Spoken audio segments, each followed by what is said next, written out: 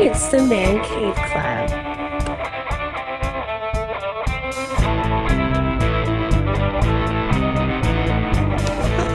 Welcome back to the Man Cave Club, brother. Good to be back. All right. Yeah, it's good to see you, man. So, what are we talking about? Well, I'm so excited.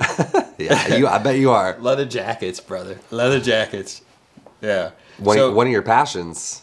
I love right? leather jackets. Yeah. One of your passions. Yeah. I've been on a journey the last few years. That's cool. Trying to find the perfect jacket. And I think I came pretty close with this beautiful Simmons Bilt vanishing point jacket from Standard and Strange. Very cool jacket. Yeah. Great movie.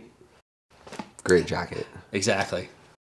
So tell me about it. I mean, if I were to guess, it looks like a natural veg tan to me.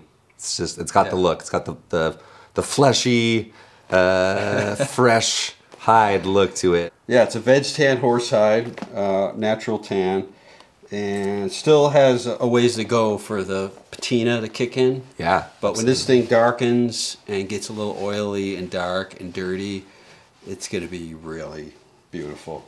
I can't wait. I want to put some wear into it, some time into it. And I love the very simple stripped down styling of it. Yeah. You know, and the fit on me is just, I love it. I mean, it's beautiful. It does fit you well, man. Watching you walk around in it, I've seen you try it on a few times now over here. I like that it is more simplified. It doesn't have like extra buckles in the back. There's not like, it's kind of a no frills jacket. Right. And I think to the uninitiated, they might look at that and go, well, I don't know about that color. Yeah. But it's not the color it starts off as. That's the goal, right? The goal is what you know this thing is going to look like in the years to come, right? Like nothing, I don't care. You can't produce a new leather that looks like a well-aged natural veg tan leather. When this thing ages and gets that golden, those brown, like just all of that wear, like nothing that doesn't start off looking like this ends up ever looking like that. Right. There's only one way to do it, and it's to go with a natural veg tan. But not everyone has the cojones to start off with a jacket this light in color. Like it's this simple fact, right? Yeah, that is a challenge, but you know, I just went for it. I mean, they do make this exact jacket in a tanned dark brown. Okay, cool. I'm pretty sure it's the exact same jacket, and it's equally as gorgeous and beautiful. So some of the features that this jacket has, of course, it's like we mentioned, it's a natural veg tan 1.2 millimeter horse hide from Italy. So it's pretty hefty gauge leather. It has heavy duty antique brass talon zippers. Also has 2 interior snap closure pockets. It's just this jacket, like I said, it's the styling's very low key, stripped down. You know, the shoulder gussets in the back it has shoulder gussets, but they're really high and tight, which is the way I like them. And now, is that just a purely aesthetic like choice of yours, or does that have a function with like riding a motorcycle? Well, yeah, the silhouette of this jacket is actually a cafe racer motorcycle jacket with the collar added. It's a collaboration between Standard and Strange and Simmons Bilt, and Neil, the co-owner of Standard and Strange, he's a motorcycle rider, and he had a hand in designing this. So I give him kudos for coming up with this jacket for us motorcycle riders. Yeah. And yeah, having that extra mobility in the upper arms certainly is nice when you're on a motorcycle. That's cool. I think that the Simmons Bilt is really, it's on top. Yeah, I mean it's dialed in. That's one of those things is the pattern and the end fit. That's what separates someone who can just look at a photo and like make kind of a recreation and put it out there, and someone who has spent the time, you know, making the alterations. And the only way that you can check those alterations is to make a full jacket. So it's extremely labor intensive. Sure. Like if you... It takes years. Yeah, whoever the maker is, I mean, if they want to take an inch out of the back, they have to make a full jacket to test that. Right. To test that, they can't just like, let's just wing it, right? So it's a lot of time to really dial in a fit and then grade it out. Yeah, I think that's a testament to Simmons Bilt and his patterning skills it's incredible jacket. I can't wait to see that thing age and patina over time.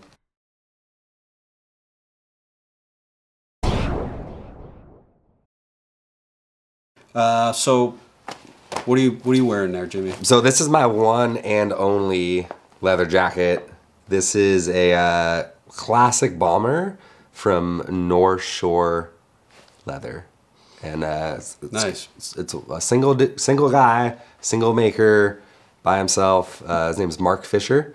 He's out of Minneapolis, and I kind of just stumbled across him. I was leather jacket curious. Mm-hmm. But as you doing the old internet search, and as you know, leather jackets are not cheap, right? And so there's a few ways to get deals by used. It's a major investment for sure, buying a leather jacket. Absolutely. So I stumbled across Mark in his Instagram through Greg of Field Leathers over there in England. I think he's in England. Maybe he's in Scotland. Scotland. I hope I didn't offend him. Yeah, he's definitely Scottish. Greg makes amazing jackets, really cool jackets, and he often, he chronicles his whole process on his Instagram story. Sometimes you can see every single step of him making a jacket. Right. He makes beautiful jackets. He does. He really does. And and he had posted Mark's account on his story, and he says something to the effect of, when I was starting out, Mark taught me a lot of stuff about making jackets. He's a really, really good jacket maker. And I said, well, that's a pretty good endorsement, because I know this guy is well accepted and loved in the community, and he's praised for his work. Right. And if he's endorsing this guy, he must be pretty good, right? So I took a look, and I couldn't believe the prices. I mean, his prices are like between 6 to 8, and they're really, really good. So I reached out to Mark. I said, hey man, I think I'm interested in finding this jacket. At the time, this classic bomber was not actually on his website. He does a lot of like reproduction, aviation jackets, A2s, like down to like the exacting detail for the people who really care about that, right? So I reached out to him. I saw a photo of someone wearing this almost exact jacket on his Instagram, and I said, that looks like a style of jacket I could wear. That looks pretty safe for dipping my toes first in, right? And the process is cool. So I reached out to Mark via email. He told me, hey, he kind of laid everything out for me, and I got in line, right? It took about 2.5 months. A few things happened with him over the summer. He got married and stuff, and when my name came up on his list, we started the process. I sent him measurements. I took measurements of myself. I took measurements of a jacket I liked the fit of. I sent him photos of me wearing that jacket. And from that, he makes a pattern for me based off of his already patterns, and he'll tweak them and stuff, So he's custom building a jacket specifically for you. From scratch, every time for each customer. And it shows, because that jacket really fits you. It fits me super well, like incredibly well. And you get to pick like every detail, man. I mean, he has like 5 or 6 options for these knits, and you choose the zipper. I went with a new old stock Talon. So this is like an original, I don't know, 30s, 40s Talon zipper, NOS Good zipper. choice, yeah. And but you can get YKK, you can get reproductions. You choose the interior layout. I went with 2 snap closure interior pockets. They're canvas lined. You choose your lining. I went with this kind of brown, earthy tartan, because I had a hard time choosing the lining. I was between 2, and I was like, you know what, Mark? Like, I trust you based on the knit color. Like, just can you pick for me? Right. And he chose this, and I love it. Yeah. And so there's maybe I think like 10 to 15 different options for lining. And some guys, they do like to go with a real flashy lining. Yeah. Right. Yeah, he had some bright ones, and I was like dipping my toes. I'm trying to go a little more conservative, right. and then I went with the seal brown cowhide. So it was cool too, because he sent out samples, like you know, like a business card size sample of each of the leathers. Yeah. He does a russet brown, a seal brown, and a black in cowhide and horsehide. So, you know, you get all those samples, and you can feel them and smell them and look at them outside in the light before you choose, you know, what you want to go with. But I'm super happy with this jacket, man. It fits me well. It's super warm. Like it's really warm. I don't need anything under this but a t-shirt. And on, you know, the coldest days around here at least. So, yeah. Oh, and the hand warmers, man.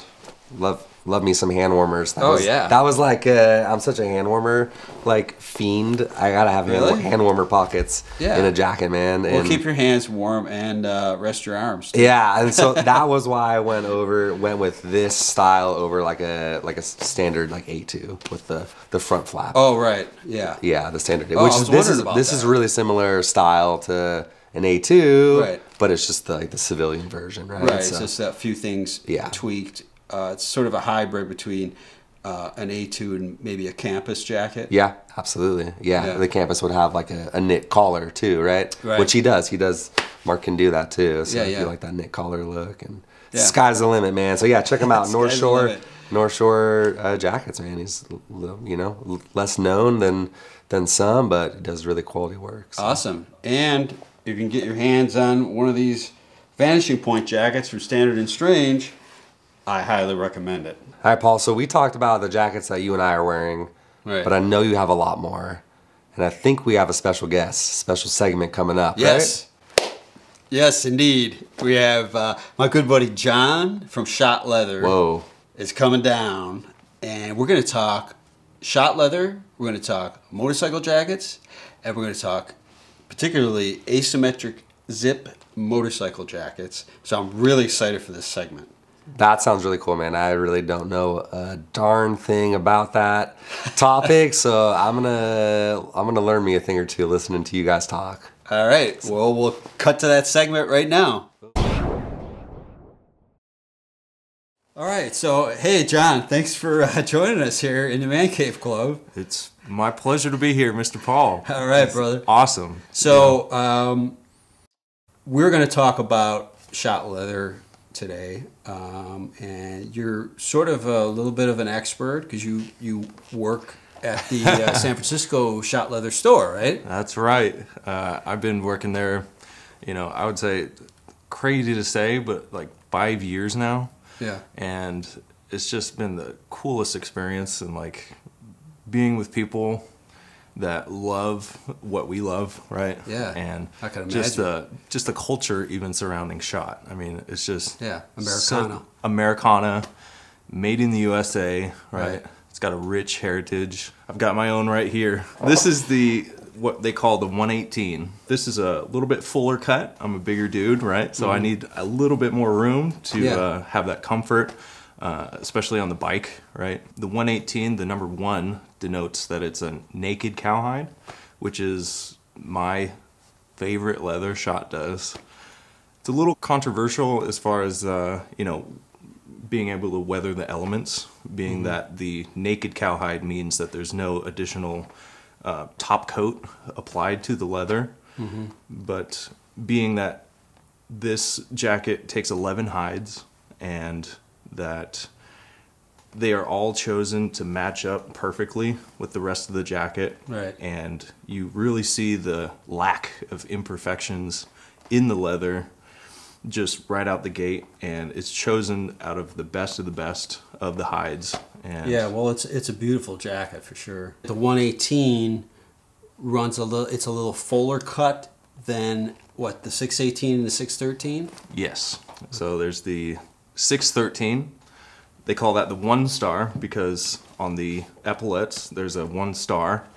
That's what put Schott on the map as like this rebellious motorcycle, individualistic, rebel image that we all know and love. There's the 618, which this 118 basically replicates. There's also the 613S, which is probably the slimmest of all of them. And the 618 has a different leather than the 118 as well.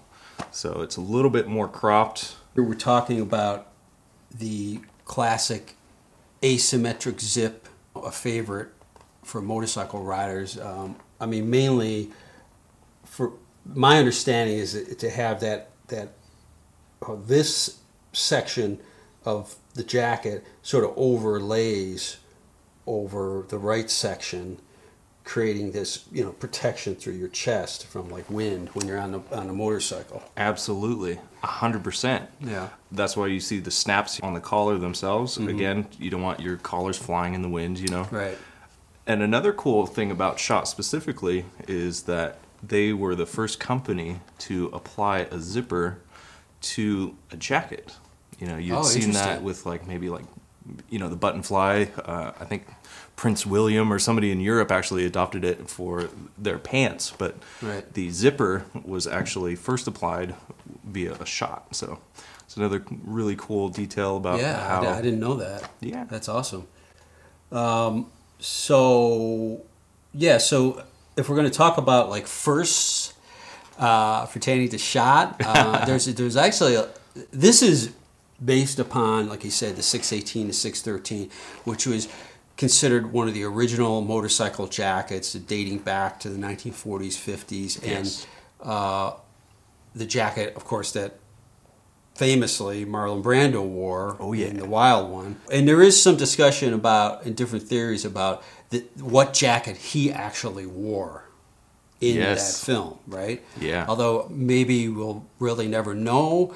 But so what's your take on it? I mean, some people say that it's a durable brand leather jacket with the stars added to make it look like a Schott jacket. What's your take on that? I personally, I'll tell you this. So I may have told you this already, but you know, you could tell a Schott beyond other jacket brands simply by looking at the lapels here. One dead giveaway of a Schott is that the lapels are going to be higher and tighter, as you can see here.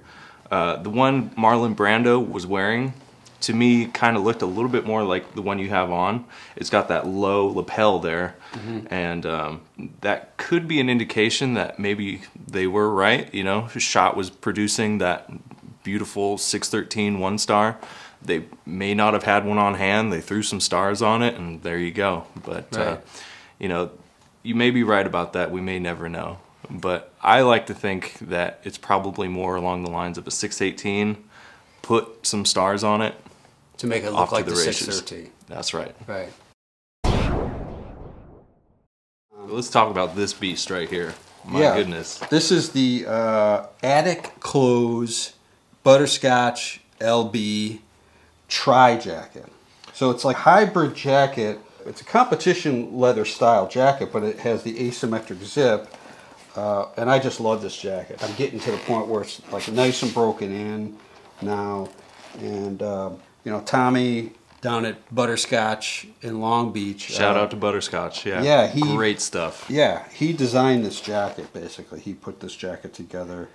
And it's sort of loosely based on their Addict Clothes, the rider's jacket, which is based on, I think, the British Lewis Leather Lightning jacket. Sort of a competition. The British Lewis Leather brand, their competition leather jacket. The fit on me, I like jackets to be a little snug on me. Fits you great, yeah. That's just the way I like my jackets to fit. I don't like a lot of fabric, like when I'm on my motorcycle, like flapping around, you know, when I'm on the freeway doing 70 miles an hour, you know. And it's a slim-fitting jacket, streamlined jacket.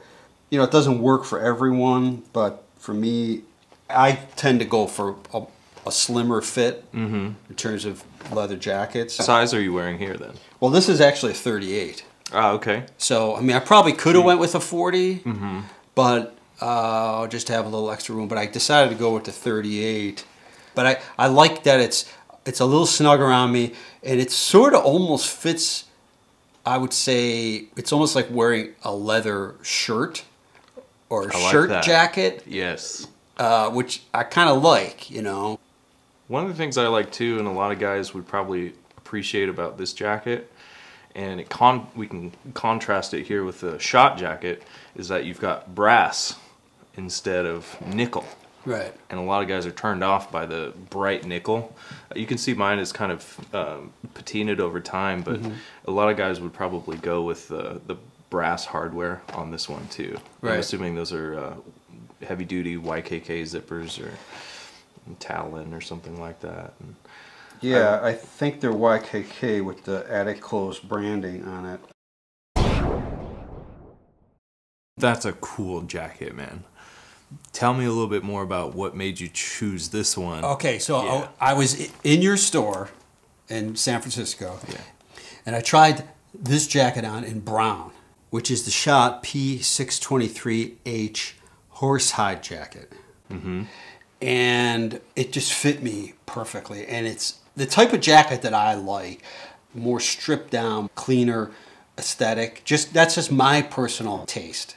Like I said, I originally tried the brown version on in the store. And then by the time I circled around to buy the jacket, because it was such a limited run, they were sold out, they were hard to find. Yep. And I picked up this jacket on the Fedora Lounge. It's crazy what you can find on the Fedora Lounge. Yeah, it's the black version, which is really cool because it has, has the murdered out hardware. It has all the black hardware. Murdered out. Yes. Yeah, and it's my favorite Schott jacket. Well, right on, man. Schott Leather. I mean, it's what a great company. What a great jacket.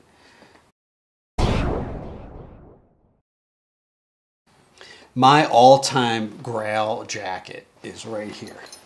The Holy Grail. The Holy Grail for me, for Paul. Hey, I'm with you too, man. This is the flathead Delraiser jacket, and I waited a long time to own this jacket. It's just my all-time favorite jacket. And kind of interesting story. I tried this jacket on when it was first released. I think back in like 2015. 2016 at Self-Edge in San Francisco, because it's specifically made for Self-Edge. It's a stripped down version of one of the original Buco jackets, Buco out of Detroit, but without the belt loops, without the epaulets, and that's kind of what I gravitate towards. I like a jacket that's a little more stripped down. And because of the price point of the jacket, I took a little bit of a pause. They're up there. They are definitely up there. Yes. So I went home, thought about it for a few days. By the time I called the store back to have them hold it for me, it had sold. Yeah, it's definitely not one of those like impulse buy, you're just going to snatch it off the shelf kind of thing. Yeah. Then I had to wait like 3 years, man, I think for them to re-release this jacket. Yep. And I thought that, the jacket was gone forever. Of course, I was still searching for this jacket, which was, my ultimate favorite Grail jacket. And in the meantime, in the next subsequent years, I was looking for an asymmetric zip jacket for myself. I ended up buying several other jackets to replace this jacket that I missed out on. Yep. And then there's nothing like your first love, right? Right, exactly. And then come, like 2021, when the Flathead re-released the Delraiser. And you had a tip, right? I got a back tip to the Fedora Lounge? Yeah, I got a tip on Fedora Lounge. One of my buddies on Fedora Lounge DM'd me and said, hey, they're re-releasing the Delraiser.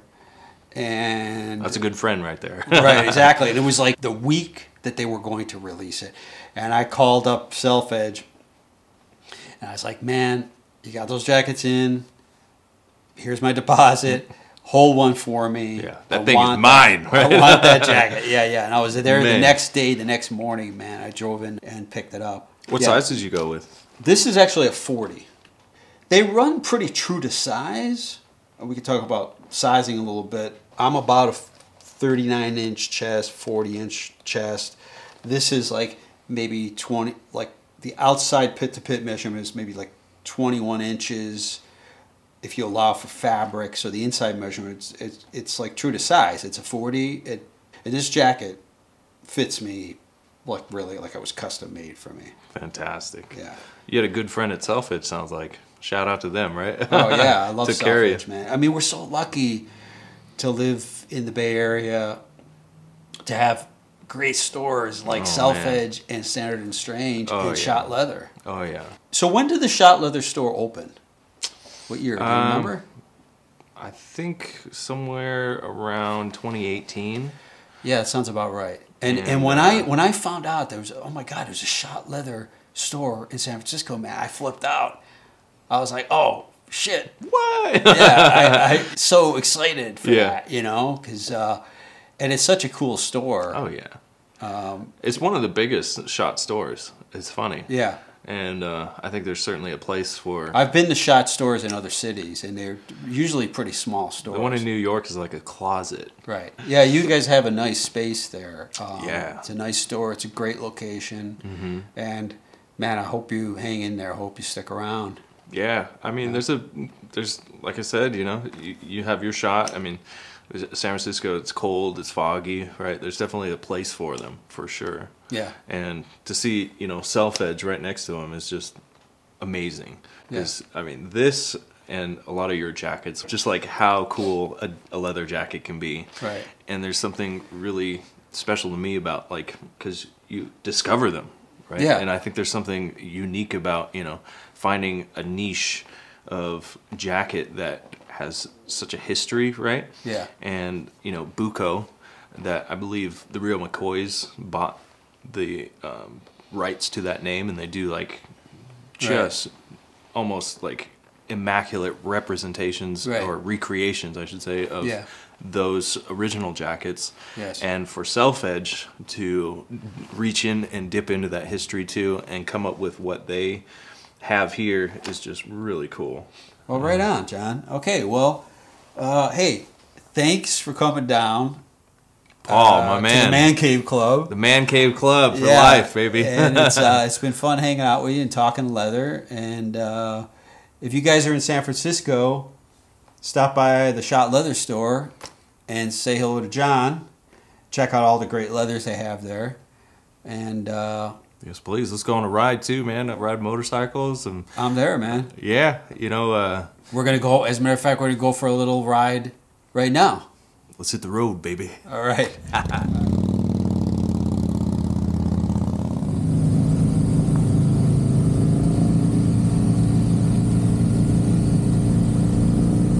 Man, that was a really cool segment with you and John. You guys covered a lot of ground. Yeah. John's a really good dude, and he's got a lot of knowledge, especially about Schott Leather.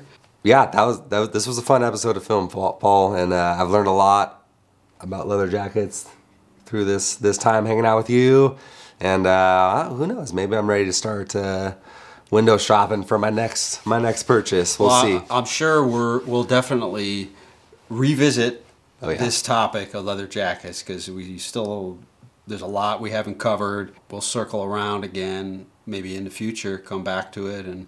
That sounds great. Yeah, I know you got some hidden gems that were not seen on camera today, hiding in your closet. So I know this won't be just like motorcycles. I know this won't be the last episode on this topic. So. Right, exactly, brother. Cool. Yeah. Well, hey, thanks for joining us this episode on the Man Cave Club. Remember, it's Jimmy and Paul talking about it all. That's right here on the MCC. Like and subscribe. Turn your notifications on. See you guys next time. It's the Man Cave Club.